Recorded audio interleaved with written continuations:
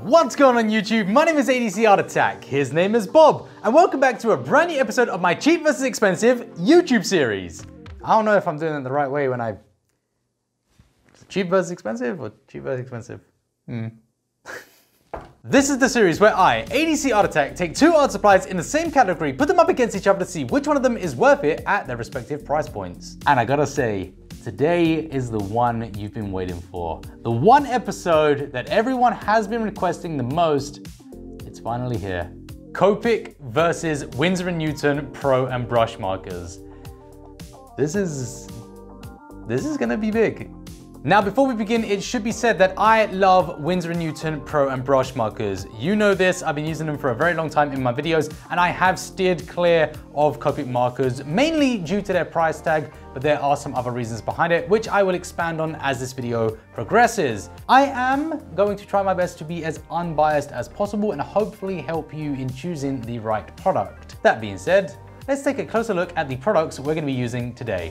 Starting with the Copic Chow 72 Set B markers. Now you're probably wondering, why did I purchase Set B? Well, it's very difficult to get the entire sets and the entire collection of these where I live, and also they are so expensive. I mean, this set right here cost me $250. What? That's insane. Now, to be fair, if you are living in the US, these are a little bit cheaper for you, but I live in the EU, so these are much more expensive for me. In any case, damn. Now, the reason I have the Copic Chow markers and not the Copic sketch markers is for one simple fact that they are the cheaper alternative, but they are the same marker. They use the same ink, the same nib. The only difference is the casing and the fact that they have less ink, thereby making them cheaper. If you think $250 is cheaper for a set B that doesn't even have a black, there's no black marker in this set. Look, okay, black should be a standard in any marker collection. I don't care if it's set A, set B, set C. There should be a black in every single collection. Wow. Going up against the Copic Chow markers, we have the Winsor & Newton Pro and Brush Markers. Now, this is just a placeholder collection I've got right here. I purchased this just for the sake of this intro. There you go, there's that. What a way to blow money, huh? But this is the collection of Promarkers. Now, obviously, this is not the entire collection. They have a whole lot of pens, and they also have a brush marker variant, which is exactly the same marker, albeit they have a brush nib instead of a bullet nib. So it's totally okay to crossbreed. You can use each one together, and that's fair. Now, I'm not gonna bore you with the exact pricing of these markers because no matter where you are in the world, the pricing is greatly different because one of them is an EU brand and one of them is an American brand. Or Japanese, I don't know. But I will say this, the Winsor & Newton have a massive collection of colors with 160 of the Pro marker variant and 72 of the brush marker variant. But the Copic markers have a whopping 358 color range. What? I don't even know. I can't even think of what colors they are, but yeah. I can't say I've ever wanted more colors than I already have of them, but there's that. However, there is one very big factor to take into consideration, and that is that no matter where you are in the world, these markers here will always be cheaper than the Copic markers. And if you're living in the EU, that difference is massive. These are less than half the price. So yeah, that's a pretty big deal actually. But which one is worth it? That's what we're here to find out. You do make a lot of noise, don't you? Right, so starting things off, well, I need to do a drawing, something we can use for this comparison. And if it wasn't already obvious, today I'm going to be drawing Loki, but not just Loki, an original Loki. Now, this drawing I'm doing here is, much like my previous episodes, somewhat symmetrical. Now, I shan't be sacrificing a good look for symmetry as I have done in the past, but I'll try to maintain a level of control here. And this image of Loki came from sourcing various different Lokis, from his classic comic book self to a more modern Loki, even Tom Hiddleston himself with the head. And the overall pose I'd like to mention is in reference to this Deadpool image. Naturally, I'm making changes, but I wanted to show you that creating original content doesn't necessarily mean not referencing. it's important to have some form of anatomy to use, be it another image, a photo, or even a mirror. Have something to fall back on and guide you. That being said, here's our Loki. I am super happy with this. It's essentially a collage of all Lokis brought together, and I think it's going to serve its beautiful purpose as a battleground for our markers. So, let's get ourselves the Promarkers and begin. Moving on. Now, while I'm picking my colors, let me say a couple of things here that are super important going forward.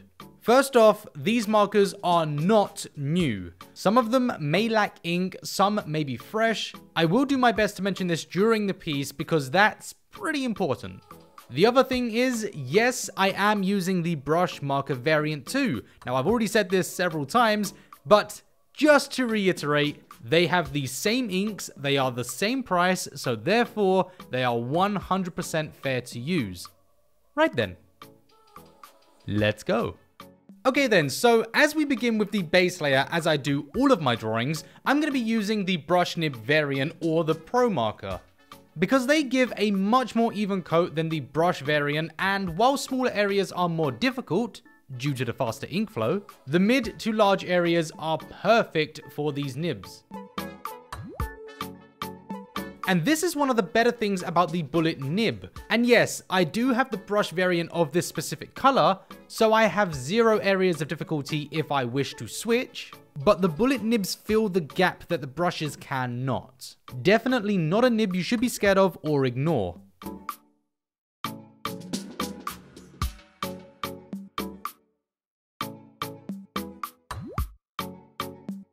Now with the base coat done, I'm going to move into the second tone. I personally, even if I were going to hide the entire base coat, would still do one. It can alter the second tone, but also removes the white base, which means much more coverage. Anyways, so this second layer, I'm using this one to start the bridging point between the true colors that I wish to achieve with Loki, and also mapping out the highlights, which is where I'll be bringing the brush nibs in. You see, the brush nibs have a slower ink flow than the bullet nibs, and if you are controlled in your pressure when using these pens, you can achieve beautiful gradients with just a brush nib alone. No need to mix colors. Or you could push the blend as I am doing today.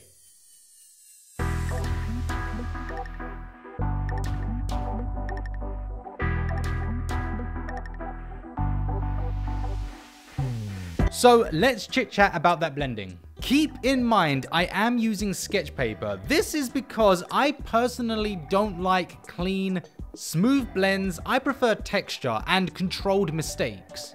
Basically, areas that don't look perfect, but they were intentionally not meant to, so they're kind of mistakes, but they're nice mistakes. They, in my opinion, add character to a piece. So much more than just having everything be perfect. Even so, the power of these markers, it would be lying to say they aren't perfect. You can blend and blend as well as you like. The ceiling on these is very, very high. Meaning, the more you improve with the markers, the better the results you will get. Way before you hit that ceiling of what these markers are capable of. And that's a very good thing. It basically means that these markers can follow you throughout your entire career from start to finish.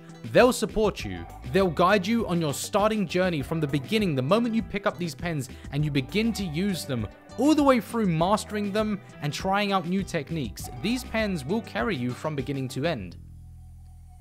And that's one of the reasons why I have personally stuck with these for over 10 years now. I'm forever pushing my limits with these pens, and I am always learning new things with them, and I enjoy using them.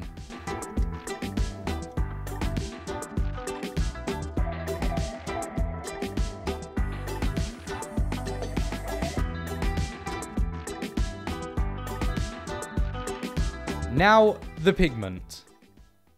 How much is in these pens? How much coverage? How even are those tones? Well, I think it speaks for itself.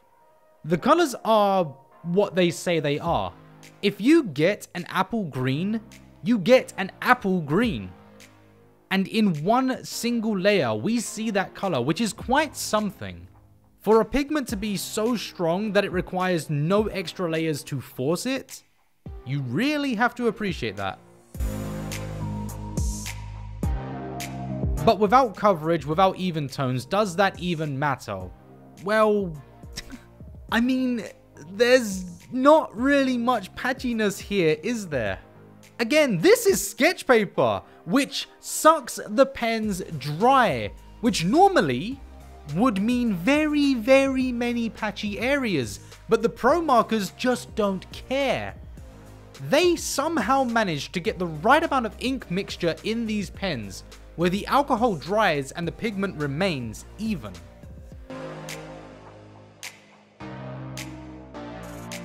So yes, they work beautifully on all paper types, which makes life so easy. Yes, although I've not done it in this video, trust me, I have used these pens on pretty much every paper type that you can think of, and there's really no major differences, other than personal preference and style. But other than that, they work.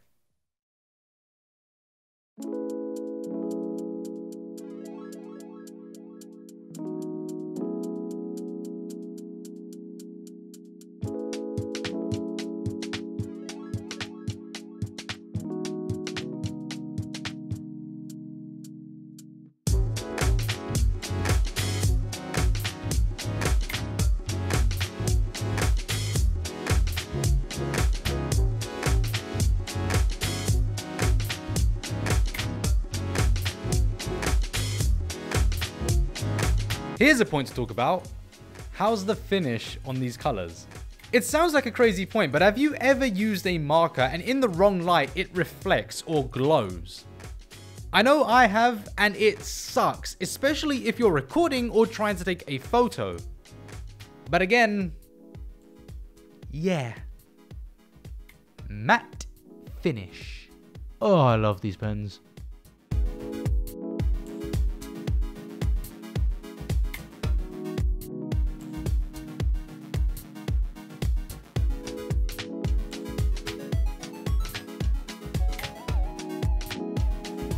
What the f- What happened? Okay, problem. The power's, yeah, all of my electricity is gone, so, that kind of messes with things a little bit, because now I've got nothing to record with. I got no lights, or microphone, or music. Oh, I got no music. Oh my... Doesn't actually look too bad like that. Maybe we could make a video like this. Yeah, let's carry on, shall we? No, I'm kidding. Okay, so yeah, I guess for you this is gonna take just a couple of seconds, but for me, I'll see you tomorrow. Bye. All right, the hair. Honestly, I'm not going for much here. I think a solid color with some highlights will just be enough. Fortunately, I do have a black marker for Promarkers, but I really am being lazy with this area as we have done enough blending, so this part is just for contrast. I mean, maybe it can be testing the layering, but honestly, I just don't want to spend too much time on the hair, so done. Now then, the face. So I have so many skin variants, and to be honest, you will find any color you need with these markers, as the same with Copic. Each of these marker brands has pretty much every color you can think of, so the only differences here will be solely down to my ability to accurately choose colors, and also if I do actually have the right colors, which might be a problem for Copic later on, so I'm going to try to pick the colors that I will also have in the Copic collection that I have as well.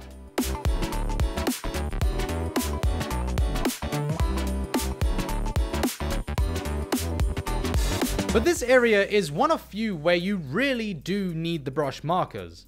To get into these very small areas and differences around the facial features, you need the precision that the brush provides.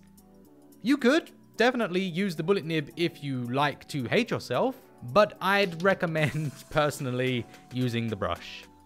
Plus you can blend a lot softer and smoother with the brush, so it's ideal for the face.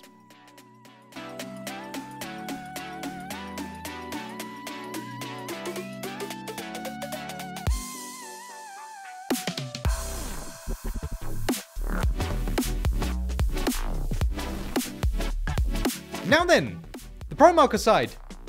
This is done. What do you think? Now, we aren't going to spend much time here as we need to move on, but we will go over this side later on when we are done with both. However, I do want to mention the vibrance because I think that's a big factor right here, and a lot of people are going to question the lack of depth. Now, that does come in part to me not having a deep green. No idea where it is. I had one, but I don't anymore. It's gone. So at the end of this entire piece, I might add some black shadow to both sides, but only when it's complete. We'll see. Moving on. Okay, so right off the bat, there is a couple of things that jump out to me, especially after using the Promarkers. I'm noticing these issues. The first one is the ink flow of these markers. Granted, it may just be the one that I'm using now, but it's a far slower ink flow. That's neither good nor bad, but in larger areas, it's pretty bad. This could result in some patchiness, so luckily this is just the base color, and I would still 100% suggest that you do one. Hopefully the darker other colors are faster. Oh, and also this color. Okay, so I want the colors to be near identical for this comparison's sakes. However, I couldn't match the base greens. I don't have it. So we have to settle on this base color. It's not too important, but it will change the results and it might look a little different at the end. Totally being honest, I am nervous going into the stage because people swear by Copic and I've been using Promarker for years. I'll be seen as biased if they aren't great. And I have kind of, you know, bigged up Promarker quite a lot today. But I want to remind you, I don't get paid by either of these companies, so I don't care who is better. I don't benefit from one being better than the other. If anything, I just want to know myself. So, Copics. They suck. No, I'm joking. There are issues. Now, some people are going to mention the paper and remind me that marker paper is better. To them, I say, I've used Promarker on every paper type, and there are no problems to be had other than different styles. And today they handled this sketch paper smooth and easy. But Copic seem to be having some trouble. Not only is the blending not really, well, happening, but the pigment is separating. And we see that in the presence of these white dots. This tells me they are far more diluted than the pigment of the Promarker. Yes, I do hear you crying in the back that the sketch markers are way better markers and this is totally unfair. But let me remind you, Copic Chow are sketch markers, just with less ink for a lower price. The nibs, the ink are the same. The only difference is the design and the quantity differ. No excuses. It shouldn't be this difficult with a marker that carries such a high price. I understand that they do have their own branded paper, but it should be versatile. If one company is getting it right and their markers are working on every paper type, there is no reason a company with such high merit and such high cost for their markers should be struggling in areas the competitor are not.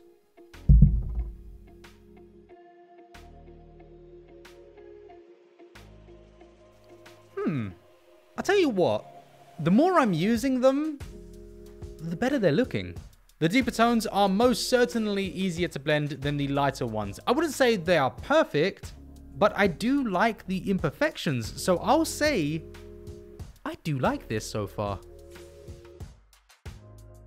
We are still seeing that separation of the colors occurring, however, which is going to bug me for some time, but I will try not to mention it any further.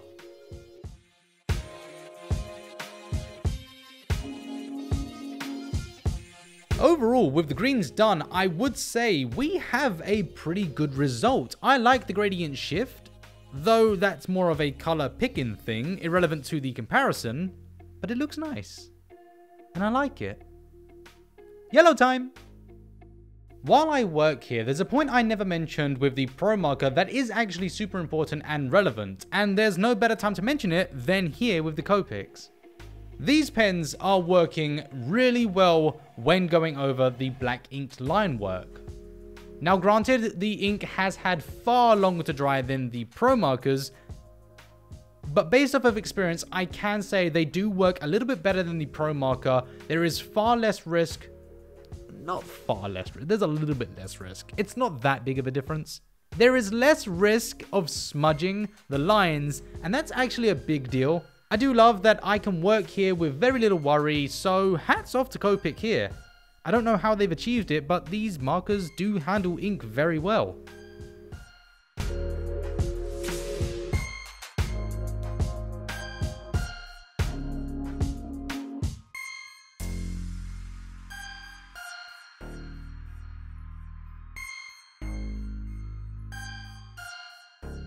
So, skin tones. Now, I actually have a skin tone collection I'll be using, so I won't be using from set B.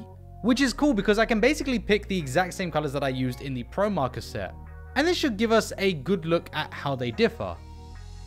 And in the small areas, the brush nib of the Copics feels amazing. They are very accurate and I feel I have total control. But unfortunately, and I know I said I wouldn't speak about this issue again, it's doing it again. Yeah. But in terms of color, they do look good and they work well together. So there you have it, everyone. The Promarker versus Copic is complete. What do you think about it? Do you like it? Do you love it? Let me know in a comment down below. And I know it is very difficult to tell them apart looking at them side by side like this, given that they are very similar. So let's take a closer look at each one of them, starting with the Promarker. I feel like I'm repeating myself a lot when I talk about Promarkers because I use them in most of my videos and you have seen me throughout the years using Promarkers, and I will always stand by them as a perfect marker. They are absolutely amazing. Yes, there has been times that I have graded markers ahead of them, such as the Graphic B collection, for their own little touches, but overall Promarker is for me the perfect marker, and as you can see with the results, they are just beautiful.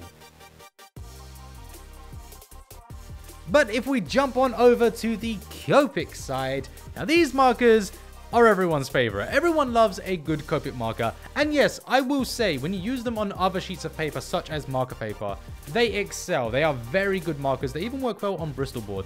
They are fantastic markers. But that's not what we're doing today. We were using sketch paper.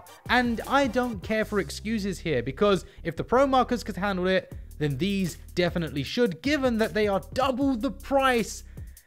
In fact, they're more than double the price. It depends on where you are in the world, but most of the time they are so expensive. The colors are absolutely beautiful and the pens do work fantastically well with each other. I actually do like the results here today, but I can't deny the issues, and that being the color separations and just how bad they were at blending on this paper. Maybe I need to do another edition using marker paper, but that shouldn't be the case. They should be versatile. But I guess in the end we are left with one question: which is worth it? The $500 Promarker side or the bank loan and a second mortgage Copics? My worth it winner has to be the Promarkers. They are just too good at what they do, with very little holding them back and a price that is fair. Now the Chow variants are great and I still believe they are worth it too. In fact, Copic or Promarker, you can't go wrong either way. But as someone who is cautious with money and the difference between them being so close and so debatable, why not just go for the cheaper alternative? And that is unfortunately all we have time for this episode of Cheap vs Expensive. I will see you all in the next video. If there's anything you'd like to see in the future, please leave those comments down below letting me know. And yeah, take care. Bye bye.